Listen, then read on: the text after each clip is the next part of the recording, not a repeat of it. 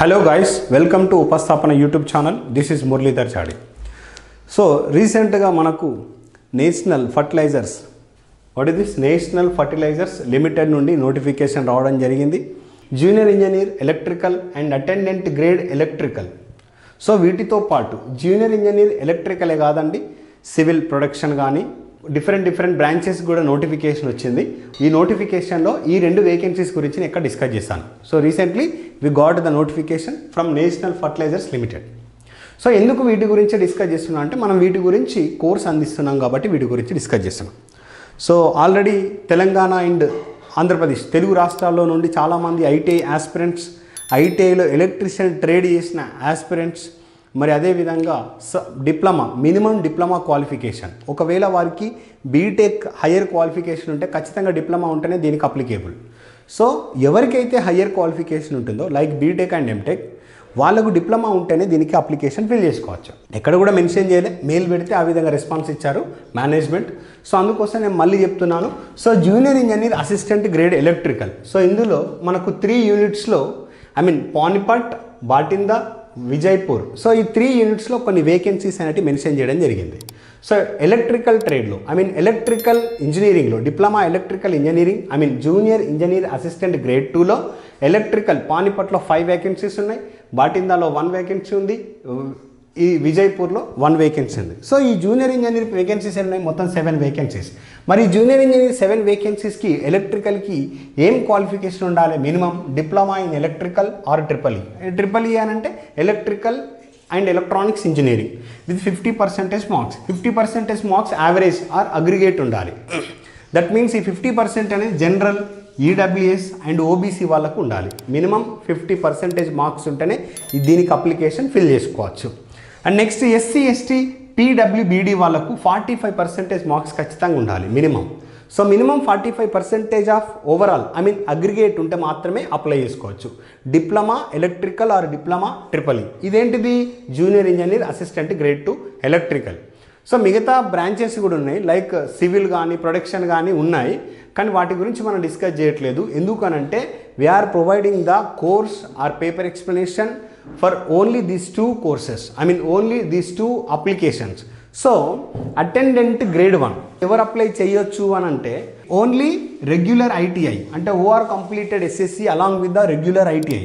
So that ఐటీఐలో A trade? Electrician complete చేసిన వాళ్ళకు, ఐటీఐలో electrician trade complete చేసిన వాళ్ళకు ఈ అటెండెంట్ గ్రేడ్ 1 అప్లికేషన్ ఫిల్ చేసుకోవచ్చు. సో చాలామంది ఆస్పిరెంట్స్ తెలంగాణలో, ఆంధ్రప్రదేశ్లో ఇప్పుడు ప్యారల్గా జేఎల్ఎంకి మీరు ప్రిపేర్ అవుతారు. సో ఇది ఒక మంచి అవకాశం అని నేను చెప్పగలుగుతాను. ఎందుకు అని అంటే సో మీ ప్రిపరేషన్ కంటిన్యూటీ పోకుండా సెంట్రల్ గవర్నమెంట్ జాబ్ కదా, సో సెంట్రల్ గవర్నమెంట్లో కూడా ఎలాంటి క్వశ్చన్స్ అపియర్ అవుతున్నాయి, మీరు సబ్జెక్టుతో కనెక్టివిటీ కోల్పోకుండా సబ్జెక్ట్ని నేర్చుకుంటూ మీరు ఎగ్జామ్స్ అపియర్ అవుతూ ఉంటే క్వశ్చనింగ్ అనేది మీకు బాగా అర్థమవుతుంది. సో ఎలాంటి క్వశ్చన్స్ మనం చదవాలి నెక్స్ట్ ఎగ్జామ్లో. ఒకవేళ ఏదన్నా పరీక్షలో మీరు ఫెయిల్ అయ్యారంటే నెక్స్ట్ ఎగ్జామ్లో ఆ ఎగ్జామ్లో ఏ విధంగా ఫెయిల్ అయ్యారు అనేది గమనించి ప్రీవియస్ ఎగ్జామ్లో నెక్స్ట్ ఎగ్జామ్కి మీ ప్రిపరేషన్ లెవెల్ అనేది ఇంక్రీజ్ చేసుకుంటారు. సో ఆ విధంగా మీరు ఇలాంటి ఎగ్జామ్స్ రాస్తున్నా కొద్దీ ఇన్ కేస్ మీరు సక్సెస్ అయ్యారనుకోండి ఇక్కడ స్టాప్ అయిపోతారు. సో హ్యాపీగా సెంట్రల్ గవర్నమెంట్ జాబ్ ఎక్కడో నేషనల్ ఫర్టిలైజర్ లిమిటెడ్లో జాబ్ చేస్తూ ఉంటారు. In case fail అయ్యారనుకోండి, so next వచ్చే నోటిఫికేషన్ సెంట్రల్ గవర్నమెంట్లో ఎప్పుడు ఏదో ఒక నోటిఫికేషన్ వస్తుంటుంది ఐటీఐ ఎలక్ట్రిషియన్ ఆస్పిరెంట్స్కి. సో ఏం వరి కావద్దు, రెగ్యులర్గా ఎవ్రీ 1 మంత్ ఆర్ 1.5 మంత్కి 2 మంత్స్కి ఒక నోటిఫికేషన్ వస్తూనే ఉంటుంది. రీసెంట్గా కూడా వేరే నోటిఫికేషన్ వచ్చింది, బట్ అది యాక్టివ్లో లేదు, ఇన్యాక్టివ్లో ఉంది. So present active notification national fertilisers limited. So దీన్ని దృష్టిలో పెట్టుకొని మీ ప్రిపరేషన్ అనేది స్టార్ట్ చేయండి. ఏంటిది? ఈ attendant grade 1 electrical and junior engineer assistant grade 2. So Panipat హర్యానాలో ఉందండి, హర్యానా స్టేట్, అండ్ బాటిందా పంజాబ్లో ఉంది, విజయపూర్ మధ్యప్రదేశ్లో ఉంది. అయితే ఇక్కడ ఇంకొక పాయింట్ ఏంది అని అంటే అప్రెంటిస్షిప్ అవసరం లేదు. సో ఇదివరకు సింగరేణి ఎగ్జామ్ కానీ డిఫరెంట్ ఎగ్జామ్ తీసుకున్నప్పుడు వేరే ఈక్వలెంట్ కోర్సెస్ కూడా ఎలిజిబిలిటీ ఇచ్చేది. కానీ ఈ ఎస్ఎస్సితో పాటు రెగ్యులర్ ఐటీఐ కోర్సులో ఖచ్చితంగా ఎలక్ట్రీషియన్ మాత్రమే మెన్షన్ చేశారు. అంటే ఎలక్ట్రీషియన్ కోర్సు ఉన్న వాళ్ళు మాత్రమే applicable for this post. So wire man కానీ ఇంకా డిఫరెంట్ ఈక్వలెంట్ కోర్సెస్ ఉంటాయి కదా, అవి నాట్ అప్లికేబుల్. వాళ్ళు అప్లికేబుల్ కాదు, వారు అప్లై చేసుకోవడానికి లేదు. ఓకేనా? సో దీని గురించి మరిన్ని డీటెయిల్స్ చూద్దాం. మనకు అప్లికేషన్ డేట్ ఎప్పుడు స్టార్ట్ అవుతుంది? 13th September 2021. సో మీరు ఏదైతే క్వాలిఫికేషన్ ఉందో, like junior ఇంజనీర్కి diploma, attendant grade 1 వాళ్ళకి, సో జూనియర్ ఇంజనీర్ వాళ్ళకి 30th September 2021 వరకు సర్టిఫికేట్స్ ఉండాలి అండ్ ఏజ్ ఎలిజిబిలిటీ కూడా. సో ఆ లోపు మీకు మినిమం ఏజ్ అండ్ ఒకవేళ మ్యాక్సిమం ఏజ్ కూడా అక్కడ వరకు ఉండాలి. దట్ మీన్స్ మీరు పాస్ అయిన ఇయర్ కానీ మీకు వచ్చిన సర్టిఫికేట్స్ కానీ ఈ డేట్ లోపే ఉండాలి.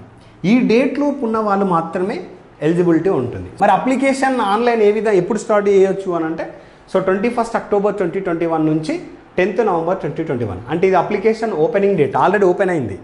సో 10th November 2021 వరకు మనం లాస్ట్ అప్లికేషన్ డే అన్నట్టు. ఈ రోజు వరకు మనం అప్లికేషన్ ఫిల్ చేయొచ్చు, కానీ 10th వరకు వెయిట్ చేయొద్దు. సో బిఫోర్ మాత్రం క్లోజ్ చేయడానికి ప్రయత్నం చేయండి application filling.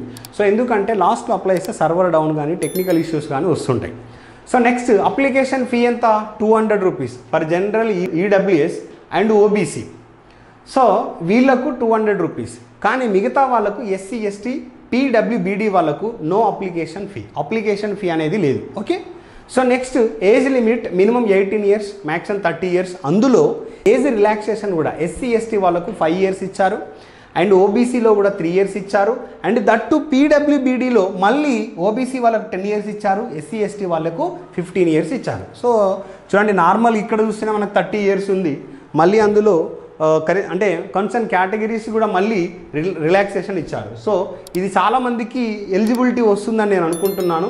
So one of the best, అంటే యూటిలైజ్ చేసుకోవడానికి ఒక బెస్ట్ ఆపర్చునిటీ అని కూడా అనుకోవచ్చు. Vacancies tentative పెరగొచ్చు, తగ్గొచ్చు. సో వాళ్ళు ఇప్పుడు ప్రజెంట్ ఉన్న సిచ్యువేషన్ ప్రకారం వాళ్ళు వ్యాకెన్సీస్ ఇచ్చారు. ఫర్దర్గా మీ రిక్రూట్మెంట్ అయిపోయే లోపు వేకెన్సీస్ పెరిగితే కూడా పెరగవచ్చు. సో ఎగ్జామ్ డేట్ కూడా వాళ్ళు ఎక్కడ మెన్షన్ చేయలేరు, టెంటేటివ్. సో ఎగ్జామ్ డేట్ అనేది వెబ్సైట్లో మెన్షన్ చేస్తూ ఉంటారు. మన వెబ్సైట్ని రెగ్యులర్గా ఫాలో అవుతుంటే ఎగ్జామ్ డేట్ వస్తుంది. ఎగ్జామ్ ప్యాటర్న్ వచ్చి కంప్యూటర్ బేస్డ్ టెస్ట్. సో ఈ ఎగ్జామ్ అనేది ఇంగ్లీష్ మరియు హిందీలో ఉంటుంది. ఎగ్జామ్ అనేది ఇంగ్లీష్ లాంగ్వేజ్లో ఉంటుంది అండ్ హిందీ లాంగ్వేజ్లో ఉంటుంది. మీరు చూజ్ చేసుకోవచ్చు సిబిటి ఎగ్జామ్లో.